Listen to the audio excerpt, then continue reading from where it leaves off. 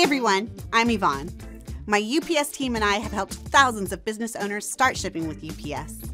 I'm here to show you how easy it is to create a shipment on UPS.com. Whether you're new to shipping or trying the simplified format for the first time, I'm here to guide you step by step. No stress involved.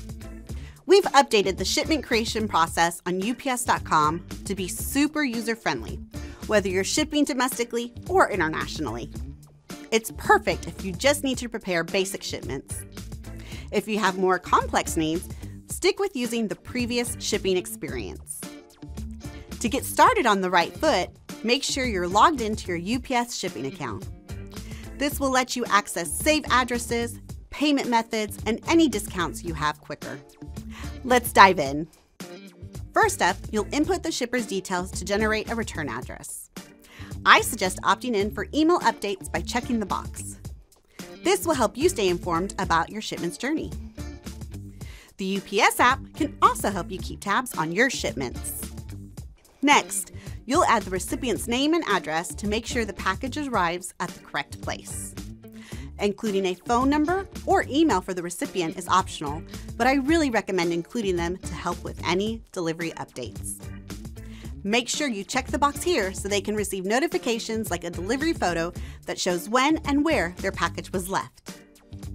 Enabling these shipping notifications for your customers is a nice touch. They'll appreciate the proactive updates. Now, let's talk about your packaging. If you're using UPS packaging, the dimensions auto-populate when you select a packaging type. Just add the weight. For non-UPS packaging, you'll need to measure and weigh the package yourself. Try to be as accurate as you can. I know it can be frustrating to get charged later if the provided dimensions are a bit off, so take a moment to double-check those numbers. Before we move on to the service selection, I want to highlight my favorite feature. On the right, you'll see an ever-present summary section. You'll use this to keep track of your progress and quickly make changes to your shipment at any time without losing your place. Just click the pencil icon if you need to make edits.